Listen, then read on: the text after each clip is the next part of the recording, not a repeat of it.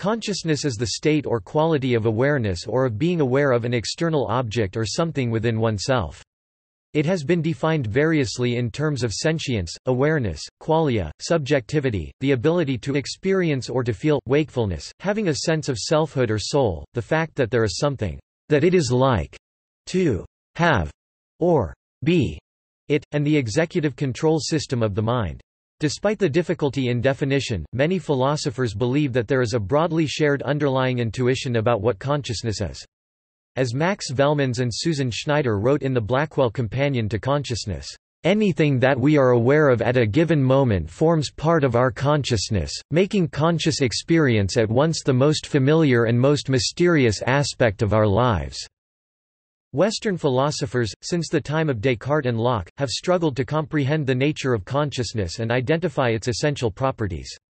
Issues of concern in the philosophy of consciousness include whether the concept is fundamentally coherent, whether consciousness can ever be explained mechanistically, whether non-human consciousness exists and if so how it can be recognized, how consciousness relates to language, whether consciousness can be understood in a way that does not require a dualistic distinction between mental and physical states or properties, and whether it may ever be possible for computing machines like computers or robots to be conscious, a topic studied in the field of artificial intelligence.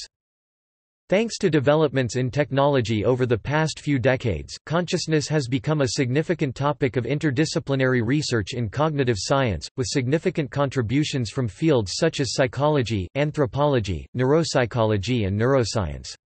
The primary focus is on understanding what it means biologically and psychologically for information to be present in consciousness—that is, on determining the neural and psychological correlates of consciousness. The majority of experimental studies assess consciousness in humans by asking subjects for a verbal report of their experiences, e.g., "Tell me if you notice anything when I do this." Issues of interest include phenomena such as subliminal perception, blind sight, denial of impairment, and altered states of consciousness produced by alcohol and other drugs, or spiritual or meditative techniques. In medicine, consciousness is assessed by observing a patient's arousal and responsiveness, and can be seen as a continuum of states ranging from full alertness and comprehension, through disorientation, delirium, loss of meaningful communication, and finally loss of movement in response to painful stimuli.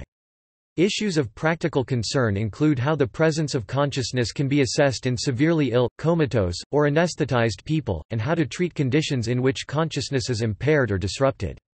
The degree of consciousness is measured by standardized behavior observation scales such as the Glasgow Coma Scale.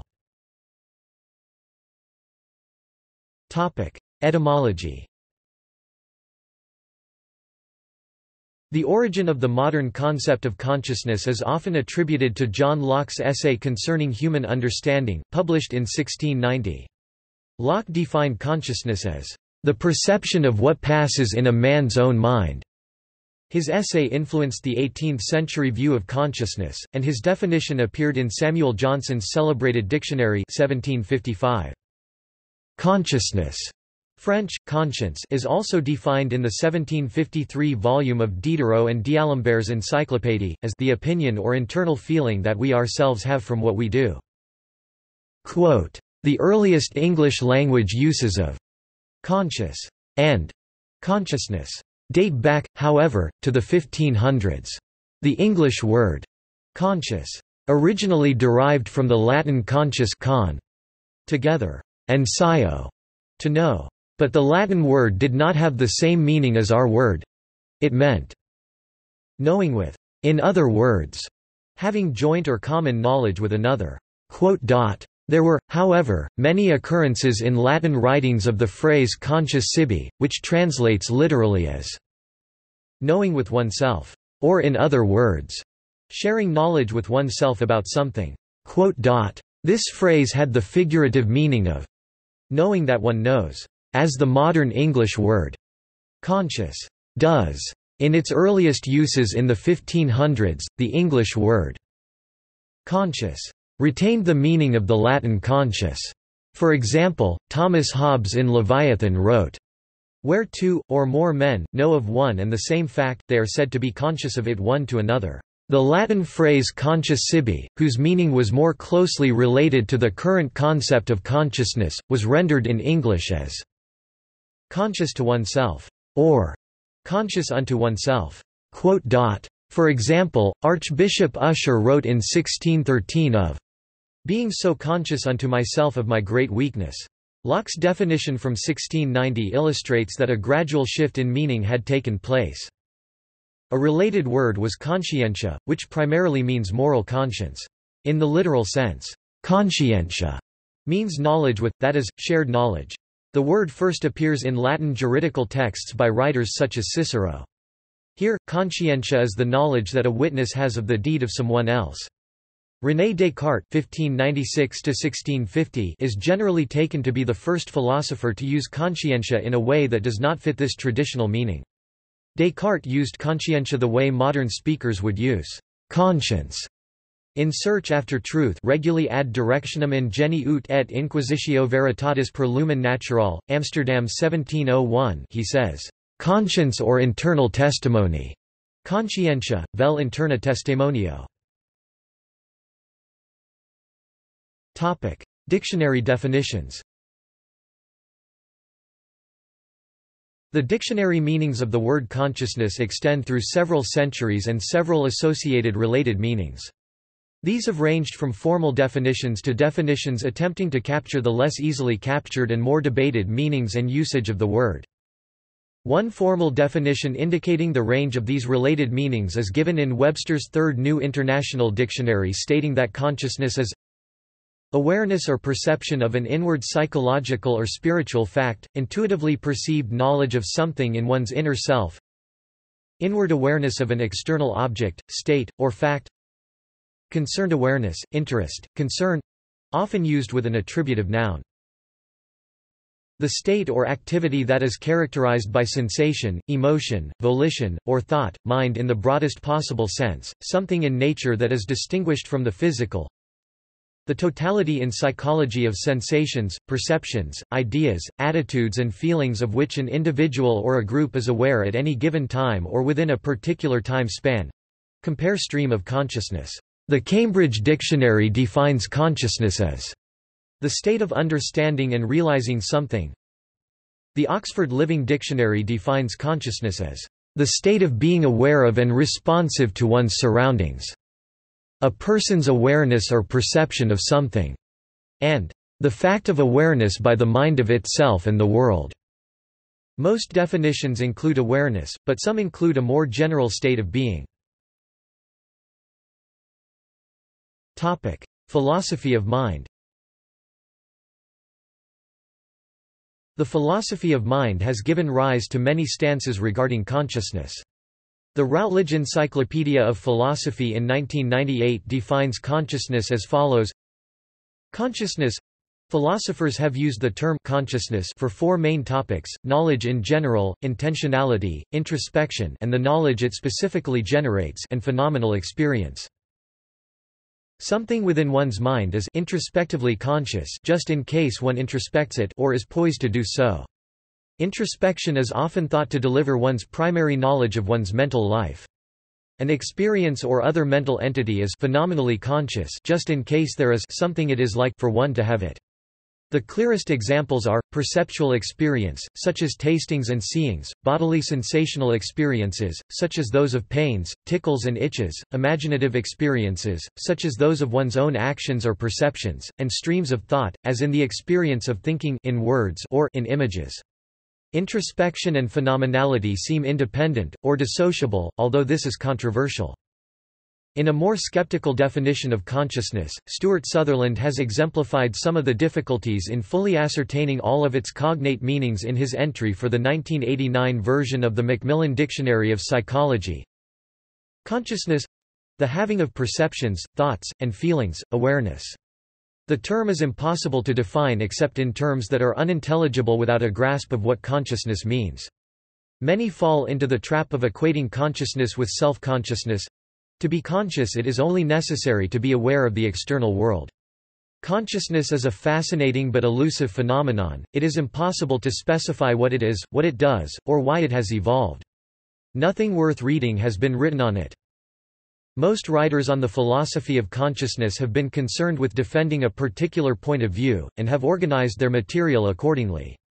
For surveys, the most common approach is to follow a historical path by associating stances with the philosophers who are most strongly associated with them, for example Descartes, Locke, Kant, etc. An alternative is to organize philosophical stances according to basic issues. The coherence of the concept. Philosophers and non-philosophers differ in their intuitions about what consciousness is. While most people have a strong intuition for the existence of what they refer to as consciousness, skeptics argue that this intuition is false, either because the concept of consciousness is intrinsically incoherent, or because our intuitions about it are based in illusions. Gilbert Ryle, for example, argued that traditional understanding of consciousness depends on a Cartesian dualist outlook that improperly distinguishes between mind and body, or between mind and world. He proposed that we speak not of minds, bodies, and the world, but of individuals, or persons, acting in the world. Thus, by speaking of consciousness, we end up misleading ourselves by thinking that there is any sort of thing as consciousness separated from behavioral and linguistic understandings. More generally, many philosophers and scientists have been unhappy about the difficulty of producing a definition that does not involve circularity or fuzziness. Types of consciousness. Many philosophers have argued that consciousness is a unitary concept that is understood intuitively by the majority of people in spite of the difficulty in defining it. Others, though, have argued that the level of disagreement about the meaning of the word indicates that it either means different things to different people, for instance, the objective versus subjective aspects of consciousness, or else is an umbrella term encompassing a variety of distinct meanings with no simple element in common. Ned Block proposed a distinction between two types of consciousness that he called phenomenal P consciousness and access A consciousness. P consciousness, according to Block, is simply raw experience. It is moving, colored forms, sounds, sensations, emotions and feelings with our bodies and responses at the center. These experiences, considered independently of any impact on behavior, are called qualia. A consciousness, on the other hand, is the phenomenon whereby information in our minds is accessible for verbal report, reasoning, and the control of behavior. So, when we perceive, information about what we perceive is access conscious; when we introspect, information about our thoughts is access conscious; when we remember, information about the past is access conscious, and so on. Although some philosophers, such as Daniel Dennett, have disputed the validity of this distinction, others have broadly accepted it. David Chalmers has argued that A consciousness can in principle be understood in mechanistic terms, but that understanding P consciousness is much more challenging. He calls this the hard problem of consciousness. Some philosophers believe that Block's two types of consciousness are not the end of the story. William Lycan, for example, argued in his book Consciousness and Experience that at least 8 clearly distinct types of consciousness can be identified: organism consciousness, control consciousness, consciousness of, state, event consciousness, reportability, introspective consciousness, subjective consciousness, self-consciousness, and that even this list omits several more obscure forms. There is also debate over whether or not a consciousness and P consciousness always coexist or if they can exist separately. Although P consciousness without A consciousness is more widely accepted, there have been some hypothetical examples of A without P. Block, for instance, suggests the case of a zombie that is computationally identical to a person but without any subjectivity. However, he remains somewhat skeptical, concluding, "I don't know whether there are any actual cases of A consciousness without P consciousness, but I hope I have illustrated their conceptual possibility." Mind-body problem. Mental processes such as consciousness and physical processes such as brain events seem to be correlated, but what is the basis of this connection and correlation between what seem to be two very different kinds of processes? The first influential philosopher to discuss this question specifically was Descartes, and the answer he gave is known as Cartesian dualism. Descartes proposed that consciousness resides within an immaterial domain he called res cogitans, the realm of thought, in contrast to the domain of material things, which he called res extensa, the realm of extension. He suggested that the interaction between these two domains occurs inside the brain, perhaps in a small midline structure called the pineal gland. Although it is widely accepted that Descartes explained the problem cogently, few later philosophers have been happy with his solution, and his ideas about the pineal gland have especially been ridiculed. However, no alternative solution has gained general acceptance. Proposed solutions can be divided broadly into two categories: dualist solutions that maintain Descartes' rigid distinction between the realm of consciousness and the realm of matter but give different answers for how the two realms relate to each other, and monist solutions that maintain that there is really only one realm of being, of which consciousness and matter are both aspects. Each of these categories itself contains numerous variants. The two main types of dualism are substance dualism, which holds that the mind is formed of a distinct type of substance not governed by the laws of physics, and property dualism, which holds that the laws of physics are universally valid but cannot be used to explain the mind. The three main types of monism are physicalism, which holds that the mind consists of matter organized in a particular way, idealism, which holds that only thought or experience truly exists, and matter is merely an illusion, and neutral monism, which holds that both mind and matter are aspects of a distinct essence that is itself identical to neither of them. There are also, however, a large number of idiosyncratic theories that cannot cleanly be assigned to any of these schools of thought. Since the dawn of Newtonian science with its vision of simple mechanical principles governing the entire universe, some philosophers have been tempted by the idea that consciousness could be explained in purely physical terms. The first influential writer to propose such an idea explicitly was Julien Offray de la Mettrie, in his book Man a Machine, L'Homme Machine. His arguments, however, were very abstract. The most influential modern physical theories of consciousness are based on psychology and neuroscience. Theories proposed by neuroscientists such as Gerald Edelman and Antonio Damasio, and by philosophers such as Daniel Dennett, seek to explain consciousness in terms of neural events occurring within the brain.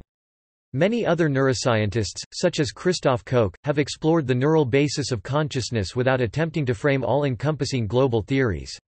At the same time, computer scientists working in the field of artificial intelligence have pursued the goal of creating digital computer programs that can simulate or embody consciousness. A few theoretical physicists have argued that classical physics is intrinsically incapable of explaining the holistic aspects of consciousness, but that quantum theory may provide the missing ingredients. Several theorists have therefore proposed quantum mind (QM) theories of consciousness. Notable theories falling into this category include the holonomic brain theory of Karl Pribram and David Bohm, and the ORC-OR theory formulated by Stuart Hameroff and Roger Penrose.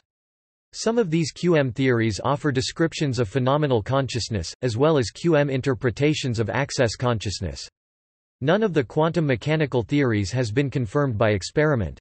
Recent publications by G. Gureschi, J. Cia, S. Popescu, and H. Briegel could falsify proposals such as those of Hameroff, which rely on quantum entanglement in protein. At the present time, many scientists and philosophers consider the arguments for an important role of quantum phenomena to be unconvincing, apart from the general question of the hard problem of consciousness. Roughly speaking, the question of how mental experience arises from a physical basis. A more specialized question is how to square the subjective notion that we are in control of our decisions, at least in some small measure, with the customary view of causality that subsequent events are caused by prior events. The topic of free will is the philosophical and scientific examination of this conundrum. Topic: Problem of other minds. Many philosophers consider experience to be the essence of consciousness, and believe that experience can only fully be known from the inside, subjectively. But if consciousness is subjective and not visible from the outside, why do the vast majority of people believe that other people are conscious, but rocks and trees are not? This is called the problem of other minds. It is particularly acute for people who believe in the possibility of philosophical zombies, that is, people who think it is possible in principle to have an entity that is physically indistinguishable from a human being and behaves like a human being in every way but nevertheless lacks consciousness. Related issues have also been studied extensively by Greg Littman of the University of Illinois, and Colin Allen, a professor at Indiana University, regarding the literature and research studying artificial intelligence in androids. The most commonly given answer is that we attribute consciousness to other people because we see that they resemble us in appearance and behavior. We reason that if they look like us and act like us, they must be like us in other ways, including having experiences of the sort that we do. There are, however, a variety of problems with that explanation. For one thing, it seems to violate the principle of parsimony, by postulating an invisible entity that is not necessary to explain what we observe. Some philosophers, such as Daniel Dennett in an essay titled The Unimagined Preposterousness of Zombies, argue that people who give this explanation do not really understand what they are saying. More broadly, philosophers who do not accept the possibility of zombies generally believe that consciousness is reflected in behavior, including verbal behavior, and that we attribute consciousness on the basis of behavior. A more straightforward way of saying this is that we attribute experiences to people because of what they can do, including the fact that they can tell us about their experiences.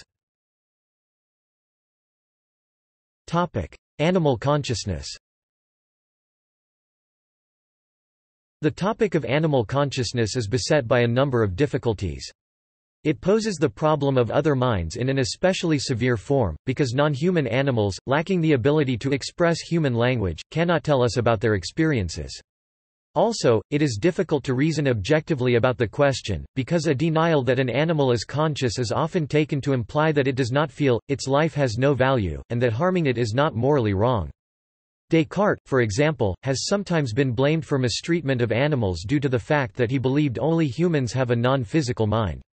Most people have a strong intuition that some animals, such as cats and dogs, are conscious, while others, such as insects, are not, but the sources of this intuition are not obvious, and are often based on personal interactions with pets and other animals they have observed. Philosophers who consider subjective experience the essence of consciousness also generally believe, as a correlate, that the existence and nature of animal consciousness can never rigorously be known. Thomas Nagel spelled out this point of view in an influential essay titled What Is It Like to Be a Bat? He said that an organism is conscious, if and only if there is something that it is like to be that organism, something it is like for the organism. And he argued that no matter how much we know about an animal's brain and behavior, we can never really put ourselves into the mind of the animal and experience its world in the way it does itself. Other thinkers, such as Douglas Hofstadter, dismiss this argument as incoherent. Several psychologists and ethologists have argued for the existence of animal consciousness by describing a range of behaviors that appear to show animals holding beliefs about things they cannot directly perceive. Donald Griffin's 2001 book Animal Minds reviews a substantial portion of the evidence. On July 7, 2012, eminent scientists from different branches of neuroscience gathered at the University of Cambridge to celebrate the Francis Crick Memorial Conference, which deals with consciousness in humans and pre-linguistic consciousness in non-human animals. After the conference, they signed in the presence of Stephen Hawking, the Cambridge Declaration on Consciousness, which summarizes the most important findings of the survey. We decided to reach a consensus and make a statement directed to the public that is not scientific. It's obvious to everyone in this room that animals have consciousness, but it is not obvious to the rest of the world. It is not obvious to the rest of the Western world or the Far East. It is not obvious to the society. Convergent evidence indicates that non-human animals, including all mammals and birds, and other creatures, have the necessary neural substrates of consciousness and the capacity to exhibit intentional behaviors. Artifact consciousness. The idea of an artifact made conscious is an ancient theme of mythology, appearing for example in the Greek myth of Pygmalion, who carved a statue that was magically brought to life, and in medieval Jewish stories of the golem, a magically animated homunculus built of clay. However, the possibility of actually constructing a conscious machine was probably first discussed by Ada Lovelace, in a set of notes written in 1842 about the analytical engine invented by Charles Babbage, a precursor never built to modern electronic computers. Lovelace was essentially dismissive of the idea that a machine such as the analytical engine could think in a human-like way. She wrote, "It is desirable to guard against the possibility of exaggerated ideas that might arise as to the powers of the analytical engine. The analytical engine has no pretensions whatever to originate anything. It can do whatever we know how to order it to perform. It can follow analysis, but it has no power of anticipating any analytical relations or truths. Its province is to assist us in making available what we are already acquainted with." One of the most influential contributions to this question was an essay written in 1950 by pioneering computer scientist Alan Turing, titled Computing Machinery and Intelligence. Turing disavowed any interest in terminology, saying that even, "Can machines think?" is too loaded with spurious connotations to be meaningful, but he proposed to replace all such questions with a specific operational test, which has become known as the Turing test. To pass the test, a computer must be able to imitate a human well enough to fool interrogators. In his essay, Turing discussed a variety of possible objections, and presented a counterargument to each of them. The Turing test is commonly cited in discussions of artificial intelligence as a proposed criterion for machine consciousness. It has provoked a great deal of philosophical debate. For example, Daniel Dennett and Douglas Hofstadter argue that anything capable of passing the Turing test is necessarily conscious, while David Chalmers argues that a philosophical zombie could pass the test, yet fail to be conscious. A third group of scholars have argued that with technological growth, once machines begin to display any substantial signs of human-like behavior, then the dichotomy of human consciousness compared to human-like consciousness becomes passé and issues of machine autonomy begin to prevail even as observed in its nascent form within contemporary industry and technology. Jürgen Schmidhuber argues that consciousness is simply the result of compression. As an agent sees representation of itself recurring in the environment, the compression of this representation can be called consciousness.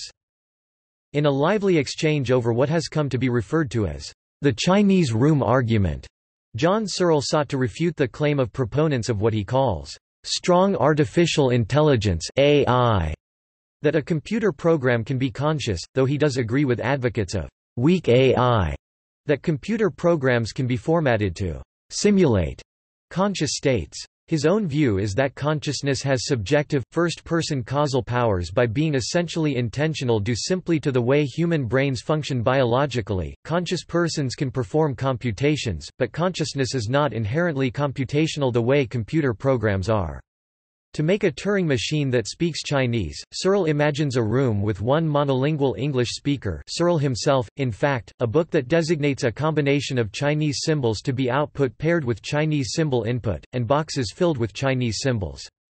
In this case, the English speaker is acting as a computer and the rulebook as a program. Searle argues that with such a machine, he would be able to process the inputs to outputs perfectly without having any understanding of Chinese, nor having any idea what the questions and answers could possibly mean. If the experiment were done in English, since Searle knows English, he would be able to take questions and give answers without any algorithms for English questions, and he would be effectively aware of what was being said and the purposes it might serve. Searle would pass the Turing test of answering the questions in both languages, but he is only conscious of what he is doing when he speaks English. Another way of putting the argument is to say that computer programs can pass the Turing test for processing the syntax of a language, but that the syntax cannot lead to semantic meaning in the way strong AI advocates hoped. In the literature concerning artificial intelligence, Searle's essay has been second only to Turing's in the volume of debate it has generated. Searle himself was vague about what extra ingredients it would take to make a machine conscious. All he proposed was that what was needed was causal powers of the sort that the brain has and that computers lack. But other thinkers sympathetic to his basic argument have suggested that the necessary, though perhaps still not sufficient, extra conditions may include the ability to pass not just the verbal version of the Turing test, but the robotic version, which requires grounding the robot's words in the robot's sensorimotor capacity to categorize and interact with the things in the world that its words are about, Turing indistinguishably from a real person. Turing-scale robotics is an empirical branch of research on embodied cognition and situated cognition. In 2014, Viktor Argonov has suggested a non-Turing test for machine consciousness based on machines' ability to produce philosophical judgments. He argues that a deterministic machine must be regarded as conscious if it is able to produce judgments on all problematic properties of consciousness, such as qualia or binding, having no innate preloaded philosophical knowledge on these issues, no philosophical discussions while learning, and no informational models of other creatures in its memory. Such models may implicitly or explicitly contain knowledge about these creatures' consciousness. However, this test can be used only to detect, but not refute the existence of consciousness. A positive result proves that machine is conscious, but a negative result proves nothing. For example, absence of philosophical judgments may be caused by lack of the machine's intellect, not by absence of consciousness. Topic: Scientific study. For many decades, consciousness as a research topic was avoided by the majority of mainstream scientists, because of a general feeling that a phenomenon defined in subjective terms could not properly be studied using objective experimental methods. In 1975, George Mandler published an influential psychological study which distinguished between slow, serial, and limited conscious processes and fast, parallel and extensive unconscious ones.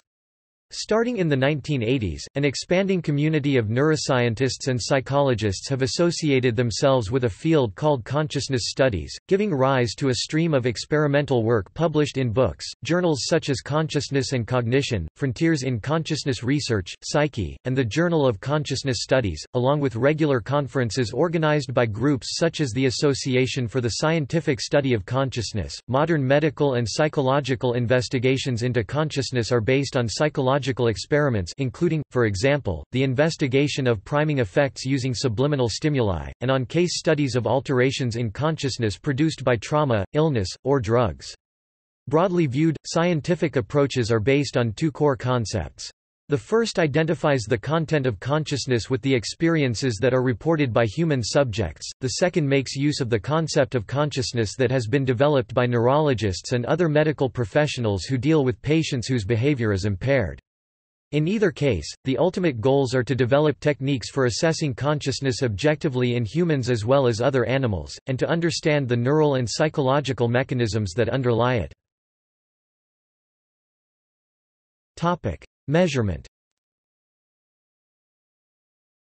Experimental research on consciousness presents special difficulties, due to the lack of a universally accepted operational definition.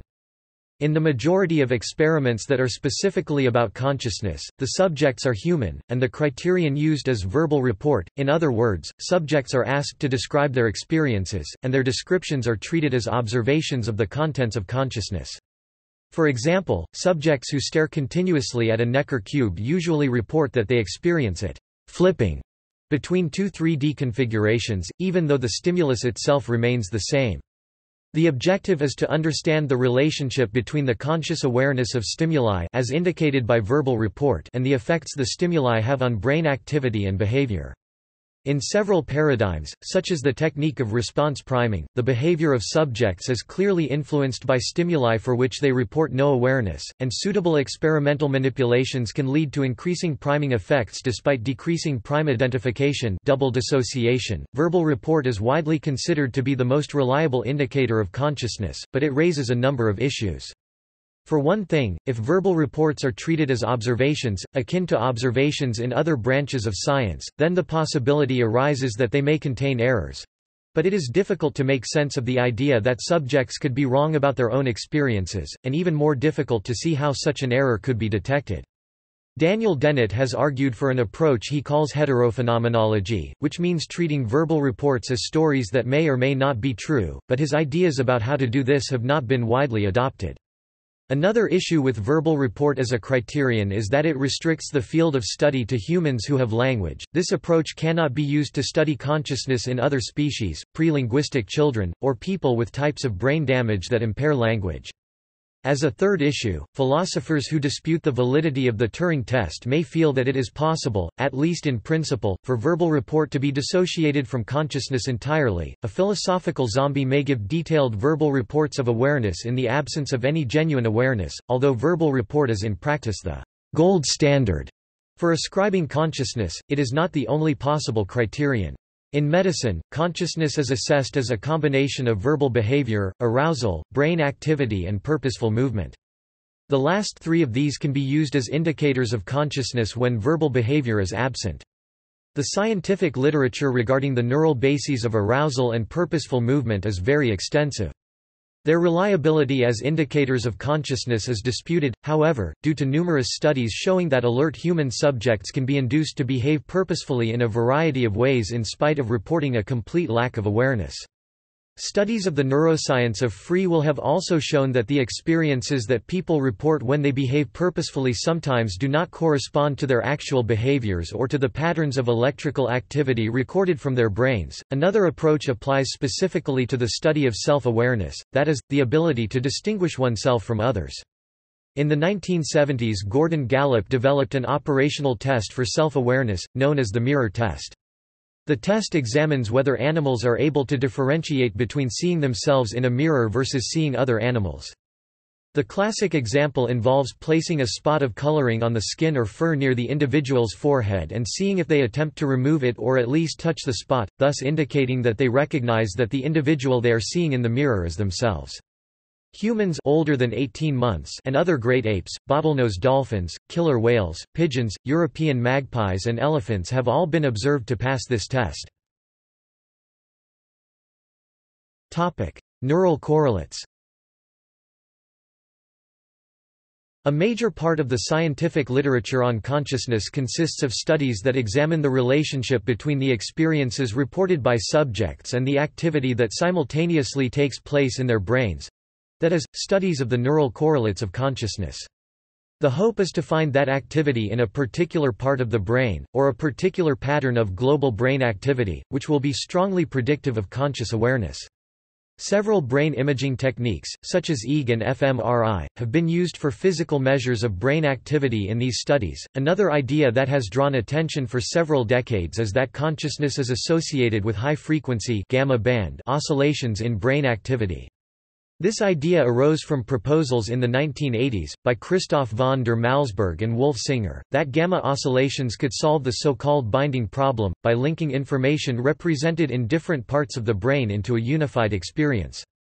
Rodolfo Linares, for example, proposed that consciousness results from recurrent thalamocortical resonance where the specific thalamocortical systems content and the non-specific centromedial thalamocortical systems context interact in the gamma band frequency via synchronous oscillations. A number of studies have shown that activity in primary sensory areas of the brain is not sufficient to produce consciousness. It is possible for subjects to report a lack of awareness even when areas such as the primary visual cortex show clear electrical responses to a stimulus. Higher brain areas are seen as more promising, especially the prefrontal cortex, which is involved in a range of higher cognitive functions collectively known as executive functions.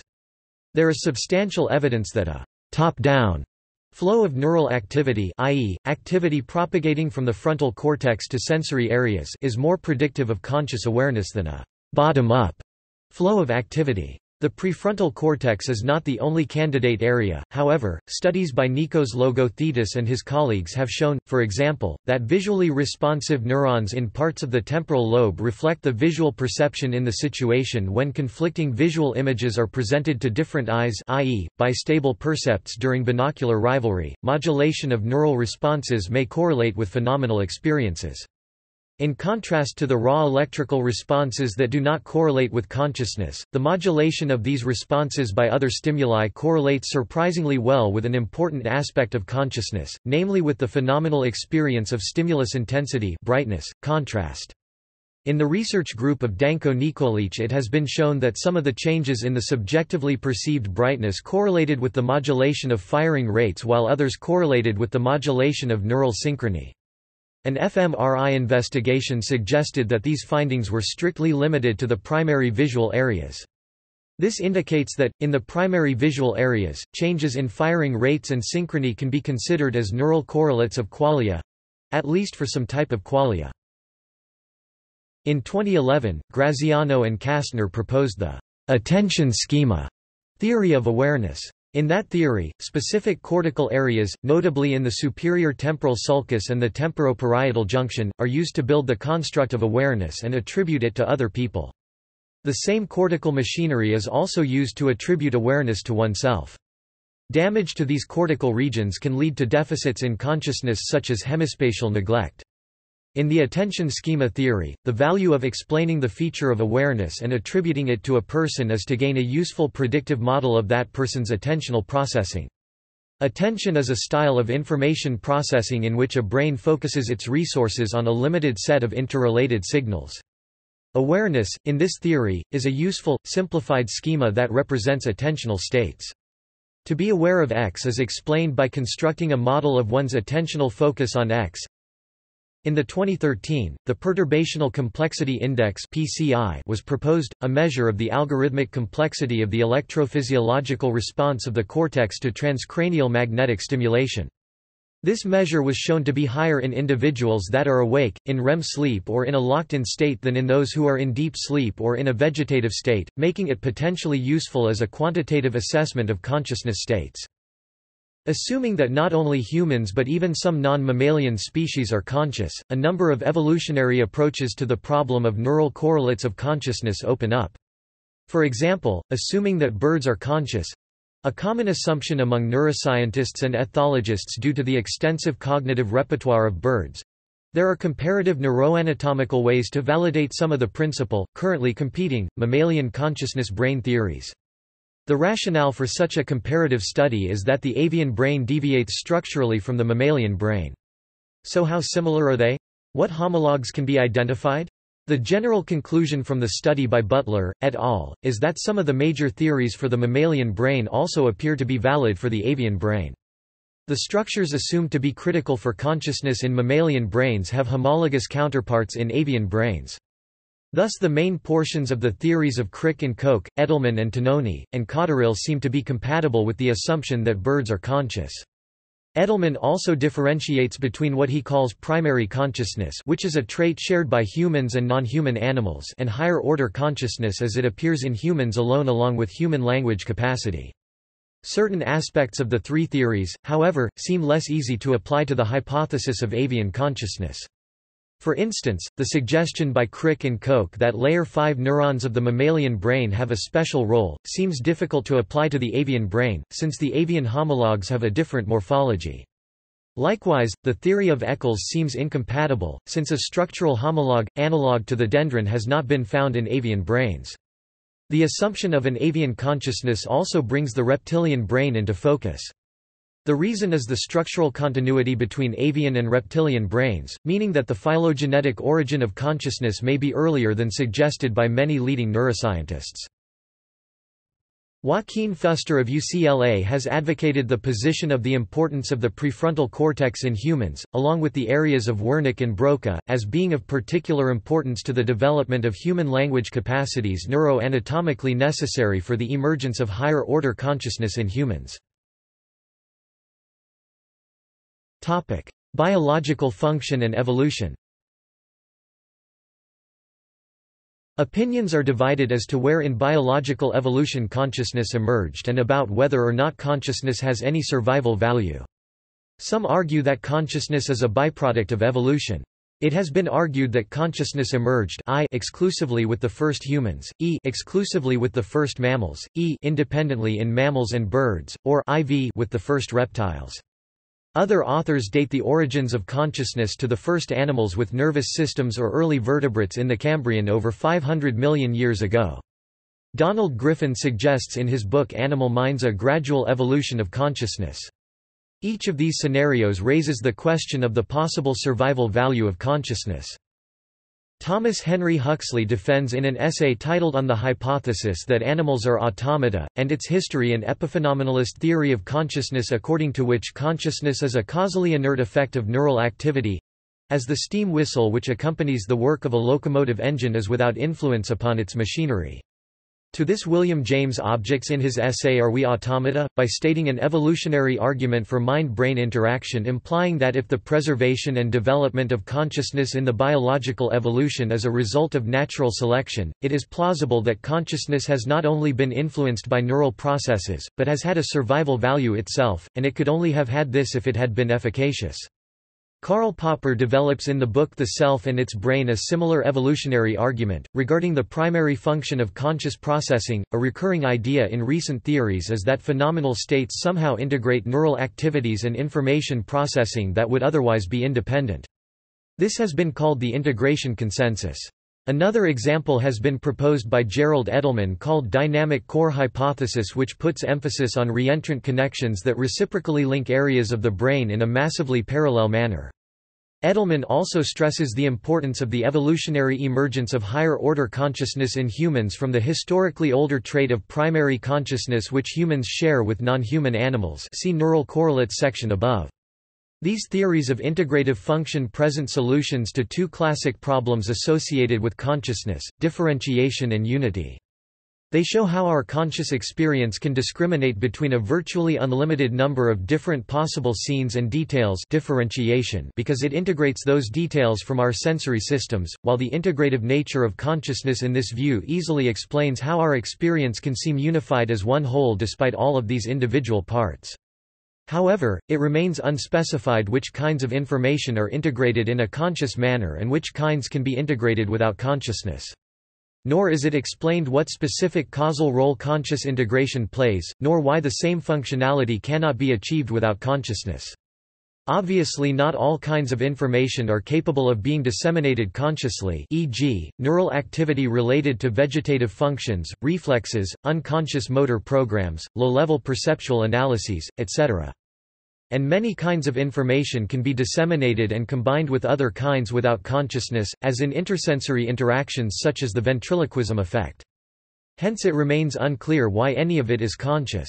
For a review of the differences between conscious and unconscious integrations, see the article of E. Morcella. As noted earlier, even among writers who consider consciousness to be a well-defined thing, there is widespread dispute about which animals other than humans can be said to possess it. Edelman has described this distinction as that of humans possessing higher-order consciousness while sharing the trait of primary consciousness with non-human animals. See previous paragraph. Thus, any examination of the evolution of consciousness is faced with great difficulties. Nevertheless, some writers have argued that consciousness can be viewed from the standpoint of evolutionary biology as an adaptation in the sense of a trait that increases fitness. In his article, "Evolution of Consciousness", John Eccles argued that special anatomical and physical properties of the mammalian cerebral cortex gave rise to consciousness, a psychon linked to a dendron through quantum physics. Bernard Bars proposed that once in place, this recursive circuitry may have provided a basis for the subsequent development of many of the functions that consciousness facilitates in higher organisms. Peter Carruthers has put forth one such potential adaptive advantage gained by conscious creatures by suggesting that consciousness allows an individual to make distinctions between appearance and reality. This ability would enable a creature to recognize the likelihood that their perceptions are deceiving them, e.g. that water in the distance may be a mirage, and behave accordingly, and it could also facilitate the manipulation of others by recognizing how things appear to them for both cooperative and devious ends. Other philosophers, however, have suggested that consciousness would not be necessary for any functional advantage in evolutionary processes. No one has given a causal explanation, they argue, of why it would not be possible for a functionally equivalent non-conscious organism, i.e., a philosophical zombie, to achieve the very same survival advantages as a conscious organism. If evolutionary processes are blind to the difference between function F being performed by conscious organism O and non-conscious organism O*, it is unclear what adaptive advantage consciousness could provide. As a result, an exaptive explanation of consciousness has gained favor with some theorists that posit consciousness did not evolve as an adaptation but was an exaptation arising as a consequence of other developments such as increases in brain size or cortical rearrangement. Consciousness in this sense has been compared to the blind spot in the retina where it is not an adaptation of the retina, but instead just a byproduct of the way the retinal axons were wired. Several scholars including Pinker, Chomsky, Edelman, and Luria have indicated the importance of the emergence of human language as an important regulative mechanism of learning and memory in the context of the development of higher-order consciousness. See neural correlates section above. States of consciousness. There are some brain states in which consciousness seems to be absent, including dreamless sleep, coma, and death. There are also a variety of circumstances that can change the relationship between the mind and the world in less drastic ways, producing what are known as altered states of consciousness. Some altered states occur naturally, others can be produced by drugs or brain damage. Altered states can be accompanied by changes in thinking, disturbances in the sense of time, feelings of loss of control, changes in emotional expression, alternations in body image, and changes in meaning or significance. The two most widely accepted altered states are sleep and dreaming. Although dream sleep and non-dream sleep appear very similar to an outside observer, each is associated with a distinct pattern of brain activity, metabolic activity, and eye movement. Each is also associated with a distinct pattern of experience and cognition. During ordinary non-dream sleep, people who are awakened report only vague and sketchy thoughts, and their experiences do not cohere into a continuous narrative. During dream sleep, in contrast, people who are awakened report rich and detailed experiences in which events form a continuous progression, which may however be interrupted by bizarre or fantastic intrusions. Thought processes during the dream state frequently show a high level of irrationality. Both dream and non-dream states are associated with severe disruption of memory. It usually disappears in seconds during the non-dream state, and in minutes after awakening from a dream unless actively refreshed. Research conducted on the effects of partial epileptic seizures on consciousness found that patients who suffer from partial epileptic seizures experience altered states of consciousness. In partial epileptic seizures, consciousness is impaired or lost while some aspects of consciousness, often automated behaviors, remain intact. Studies found that when measuring the qualitative features during partial epileptic seizures, patients exhibited an increase in arousal and became absorbed in the experience of the seizure, followed by difficulty in focusing and shifting attention. A variety of psychoactive drugs, including alcohol, have notable effects on consciousness. These range from a simple dulling of awareness produced by sedatives, to increases in the intensity of sensory qualities produced by stimulants, cannabis, empathogens and tactogens such as MDMA, ecstasy, or most notably by the class of drugs known as psychedelics. LSD, mescaline, psilocybin, dimethyltryptamine, and others in this group can produce major distortions of perception, including hallucinations. Some users even describe their drug-induced experiences as mystical or spiritual in quality. The brain mechanisms underlying these effects are not as well understood as those induced by use of alcohol, but there is substantial evidence that alterations in the brain system that uses the chemical neurotransmitter serotonin play an essential role. There has been some research into physiological changes in yogis and people who practice various techniques of meditation. Some research with brain waves during meditation has reported differences between those corresponding to ordinary relaxation and those corresponding to meditation. It has been disputed, however, whether there is enough evidence to count these as physiologically distinct states of consciousness. The most extensive study of the characteristics of altered states of consciousness was made by psychologist Charles Tart in the 1960s and 1970s. Tart analyzed a state of consciousness as made up of a number of component processes, including exteroception, sensing the external world, interoception, sensing the body, input processing, seeing meaning, emotions, memory, time sense, sense of identity, evaluation and cognitive processing, motor output, and interaction with the environment. Each of these, in his view, could be altered in multiple ways by drugs or other manipulations. The components that Tart identified have not, however, been validated by empirical studies. Research in this area has not yet reached firm conclusions, but a recent questionnaire-based study identified 11 significant factors contributing to drug-induced states of consciousness: experience of unity, spiritual experience, blissful state, insightfulness, disembodiment, impaired control and cognition, anxiety, complex imagery, elementary imagery, audiovisual synesthesia, and changed meaning of percepts. Phenomenology. Phenomenology is a method of inquiry that attempts to examine the structure of consciousness in its own right, putting aside problems regarding the relationship of consciousness to the physical world. This approach was first proposed by the philosopher Edmund Husserl, and later elaborated by other philosophers and scientists. Husserl's original concept gave rise to two distinct lines of inquiry, in philosophy and psychology. In philosophy, phenomenology has largely been devoted to fundamental metaphysical questions, such as the nature of intentionality, aboutness. In psychology, phenomenology largely has meant attempting to investigate consciousness using the method of introspection, which means looking into one's own mind and reporting what one observes. This method fell into disrepute in the early 20th century because of grave doubts about its reliability, but has been rehabilitated to some degree, especially when used in combination with techniques for examining brain activity. Introspectively, the world of conscious experience seems to have considerable structure. Immanuel Kant asserted that the world as we perceive it is organized according to a set of fundamental intuitions, which include object. We perceive the world as a set of distinct things: shape, quality, color, warmth, etc., space, distance, direction, and location, and time. Some of these constructs, such as space and time, correspond to the way the world is structured by the laws of physics, for others the correspondence is not as clear. Understanding the physical basis of qualities, such as redness or pain, has been particularly challenging. David Chalmers has called this the hard problem of consciousness. Some philosophers have argued that it is intrinsically unsolvable, because qualities, qualia, are ineffable, that is, they are raw fields, incapable of being analyzed into component processes. Other psychologists and neuroscientists reject these arguments. For example, research on ideesthesia shows that qualia are organized into a semantic-like network. Nevertheless, it is clear that the relationship between a physical entity such as light and a perceptual quality such as color is extraordinarily complex and indirect, as demonstrated by a variety of optical illusions such as neon color spreading. In neuroscience, a great deal of effort has gone into investigating how the perceived world of conscious awareness is constructed inside the brain.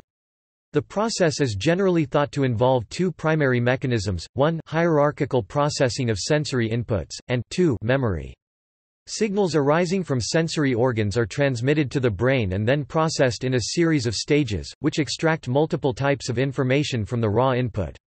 In the visual system, for example, sensory signals from the eyes are transmitted to the thalamus and then to the primary visual cortex. Inside the cerebral cortex, they are sent to areas that extract features such as three-dimensional structure, shape, color, and motion.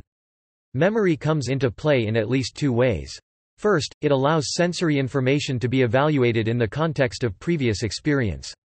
Second, and even more importantly, working memory allows information to be integrated over time so that it can generate a stable representation of the world. Gerald Edelman expressed this point vividly by titling one of his books about consciousness The Remembered Present. In computational neuroscience, Bayesian approaches to brain function have been used to understand both the evaluation of sensory information in light of previous experience, and the integration of information over time. Bayesian models of the brain are probabilistic inference models, in which the brain takes advantage of prior knowledge to interpret uncertain sensory inputs in order to formulate a conscious percept. Bayesian models have successfully predicted many perceptual phenomena in vision and the non-visual senses. Despite the large amount of information available, many important aspects of perception remain mysterious. A great deal is known about low-level signal processing in sensory systems. However, how sensory systems, action systems, and language systems interact are poorly understood. At a deeper level, there are still basic conceptual issues that remain unresolved. Many scientists have found it difficult to reconcile the fact that information is distributed across multiple brain areas with the apparent unity of consciousness. This is one aspect of the so-called binding problem. There are also some scientists who have expressed grave reservations about the idea that the brain forms representations of the outside world at all. Influential members of this group include psychologist J. J. Gibson and roboticist Rodney Brooks, who both argued in favor of intelligence without representation. Topic: Medical aspects. The medical approach to consciousness is practically oriented. It derives from a need to treat people whose brain function has been impaired as a result of disease, brain damage, toxins, or drugs. In medicine, conceptual distinctions are considered useful to the degree that they can help to guide treatments. Whereas the philosophical approach to consciousness focuses on its fundamental nature and its contents, the medical approach focuses on the amount of consciousness a person has. In medicine, consciousness is assessed as a level ranging from coma and brain death at the low end, to full alertness and purposeful responsiveness at the high end. Consciousness is of concern to patients and physicians, especially neurologists and anesthesiologists. Patients may suffer from disorders of consciousness, or may need to be anesthetized for a surgical procedure. Physicians may perform consciousness-related interventions such as instructing the patient to sleep, administering general anesthesia, or inducing medical coma. Also, bioethicists may be concerned with the ethical implications of consciousness in medical cases of patients such as the Karen Ann Quinlan case, while neuroscientists may study patients with impaired consciousness in hopes of gaining information about how the brain works. Assessment. In medicine, consciousness is examined using a set of procedures known as neuropsychological assessment. There are two commonly used methods for assessing the level of consciousness of a patient, a simple procedure that requires minimal training, and a more complex procedure that requires substantial expertise. The simple procedure begins by asking whether the patient is able to move and react to physical stimuli. If so, the next question is whether the patient can respond in a meaningful way to questions and commands. If so, the patient is asked for name, current location, and current day and time. A patient who can answer all of these questions is said to be alert and oriented ×4, sometimes denoted A and OX4 on a medical chart, and is usually considered fully conscious. The more complex procedure is known as a neurological examination, and is usually carried out by a neurologist in a hospital setting. A formal neurological examination runs through a precisely delineated series of tests, beginning with tests for basic sensorimotor reflexes, and culminating with tests for sophisticated use of language. The outcome may be summarized using the Glasgow Coma Scale, which yields a number in the range 3 to 15, with a score of 3 to 8 indicating coma, and 15 indicating full consciousness. The Glasgow Coma Scale has 3 subscales, measuring the best motor response ranging from no motor response to obeys commands, the best eye response ranging from no eye opening to eyes opening spontaneously, and the best verbal response ranging from no verbal response to fully oriented.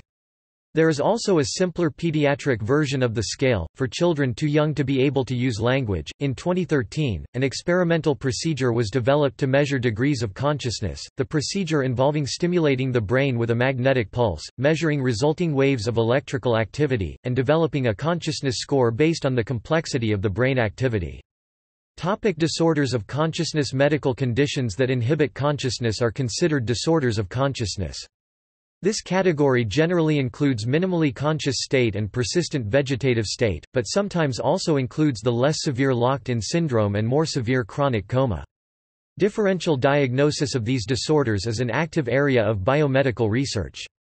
Finally, brain death results in an irreversible disruption of consciousness. While other conditions may cause a moderate deterioration, e.g., dementia and delirium, or transient interruption, e.g., grand mal and petit mal seizures of consciousness, they are not included in this category.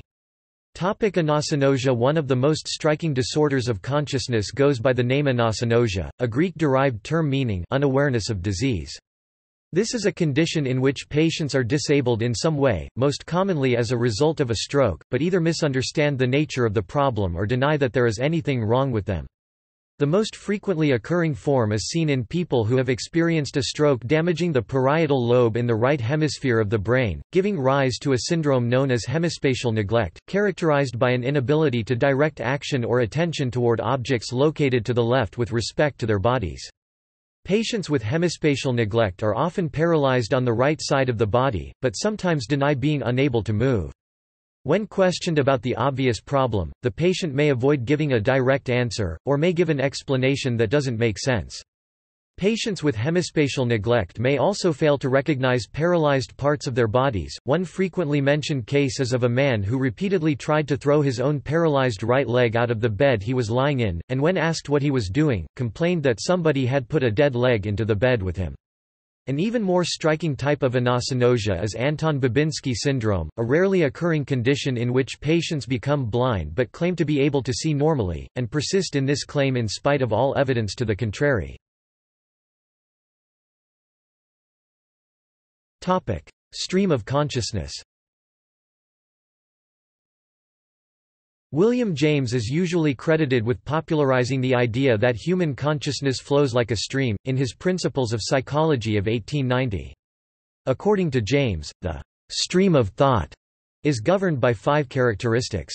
1. Every thought tends to be part of a personal consciousness. 2. Within each personal consciousness thought is always changing. 3. Within each personal consciousness thought is sensibly continuous. 4. It always appears to deal with objects independent of itself.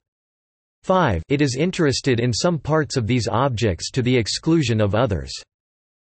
A similar concept appears in Buddhist philosophy, expressed by the Sanskrit term sata samtana, which is usually translated as mindstream or mental continuum. Buddhist teachings describe that consciousness manifests moment to moment as sense impressions and mental phenomena that are continuously changing. The teachings list 6 triggers that can result in the generation of different mental events. These triggers are input from the five senses, seeing, hearing, smelling, tasting or touch sensations, or a thought relating to the past, present or the future that happen to arise in the mind. The mental events generated as a result of these triggers are feelings, perceptions and intentions. Behavior. The moment-by-moment manifestation of the mind stream is said to happen in every person all the time. It even happens in a scientist who analyses various phenomena in the world, or analyzes the material body including the organ brain. The manifestation of the mindstream is also described as being influenced by physical laws, biological laws, psychological laws, volitional laws, and universal laws. The purpose of the Buddhist practice of mindfulness is to understand the inherent nature of the consciousness and its characteristics. Narrative form. In the West, the primary impact of the idea has been on literature rather than science. Stream of consciousness as a narrative mode means writing in a way that attempts to portray the moment-to-moment thoughts and experiences of a character. This technique perhaps had its beginnings in the monologues of Shakespeare's plays, and reached its fullest development in the novels of James Joyce and Virginia Woolf, although it has also been used by many other noted writers. Here for example is a passage from Joyce's Ulysses about the thoughts of Molly Bloom. Yes, because he never did a thing like that before, as asked to get his breakfast in bed with a couple of eggs since the City Arms Hotel, when he used to be pretending to be laid up with a sick voice doing his highness to make himself interesting for that old faggot Mrs. Reardon that he thought he had a great leg of, and she never left us a farthing, all for masses for herself, and her sole greatest miser ever was actually afraid to lay out 4D for her methylated spirit, telling me all her ailments, she had too much old chat in her about politics and earthquakes and the end of the world. Let us have a bit of fun first, God help the world if all the women were her sort, down on bathing suits and low necks. Of course nobody wanted her to wear them. I suppose she was pious because no man would look at her twice. I hope I'll never be like her. A wonder she didn't want us to cover our faces, but she was a well-educated woman certainly, and her gabby talk about Mr. Reardon here and Mr. Reardon there, I suppose he was glad to get shut of her. Role in quantum mechanics. Consciousness may have a determinative role in quantum mechanics. Since consciousness is the primary aspect of an observer, and observation is sometimes viewed as a primary reason for apparent wave function collapse, consciousness may account for aspects of the measurement problem exemplified by the Schrödinger's cat paradox. This area has been an area of lively debate for decades, with recent efforts to substitute randomly caused decoherence as the source of apparent wave function collapse. Max Tegmark and John Archibald Wheeler provided a useful survey of some of the issues. Topic: Spiritual approaches. To most philosophers, the word consciousness connotes the relationship between the mind and the world. To writers on spiritual or religious topics, it frequently connotes the relationship between the mind and God, or the relationship between the mind and deeper truths that are thought to be more fundamental than the physical world. Krishna consciousness, for example, is a term used to mean an intimate linkage between the mind of a worshipper and the god Krishna. The mystical psychiatrist Richard Maurice Buck distinguished between three types of consciousness: simple consciousness, awareness of the body, possessed by many animals; self-consciousness, awareness of being aware, possessed only by humans; and cosmic consciousness, awareness of the life and order of the universe, possessed only by humans who are enlightened. Many more examples could be given, such as the various levels of spiritual consciousness presented by Prem Saran Satsangi and Stuart Hameroff. The most thorough account of the spiritual approach may be Ken Wilber's book The Spectrum of Consciousness, a comparison of Western and Eastern ways of thinking about the mind. Wilber described consciousness as a spectrum with ordinary awareness at one end, and more profound types of awareness at higher levels. See also References. Further reading. Susan Blackmore, The Hardest Problem: Decoding the Puzzle of Human Consciousness. Scientific American, Volume 319, No. 3, September 2018, pp. 48–53. Carl J. Friston, The Mathematics of Mind-Time, Aeon, May 2017. Anil Seth, The Real Problem, Aeon, November 2016. Antonio Damasio, 2012. Self comes to mind, constructing the conscious brain. Vintage. ISBN 978-0307474957. Philip David Zilazzo, Morris Moscovich, Evan Thompson 2007. The Cambridge Handbook of Consciousness. Cambridge University Press. ISBN 978-0-521-67412-6. KAK, Subhash 2002. The Gods Within, Mind, Consciousness and the Vedic Tradition. Munshiram Manoharlal. ISBN 81-215-1063-5. The Origin of Consciousness in the Breakdown of the Bicameral Mind. https://www.amazon.com/dp/06180570727/ref=cm_srp_usobau5xnm. Topic. External links. The dictionary definition of consciousness at Wiktionary. Consciousness studies at Wikibooks. Giubellini, Alberto. Conscience. In Zalta, Edward N. Stanford Encyclopedia of Philosophy. Gulick, Robert van. Consciousness. In Zalta, Edward N. Stanford Encyclopedia of Philosophy. Consciousness. Internet Encyclopedia of Philosophy.